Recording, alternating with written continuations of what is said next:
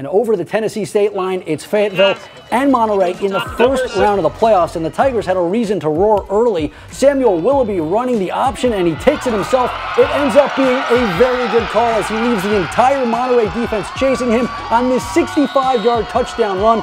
Willoughby said it was going to be a long night, and he proved it. The snap isn't clean this time, but it doesn't matter. He has Ken Henderson, and one tackle later, he is gone for a 35-yard score, and the Tigers will roar into the second round with their 39-14 win. They'll play Smith County next Friday.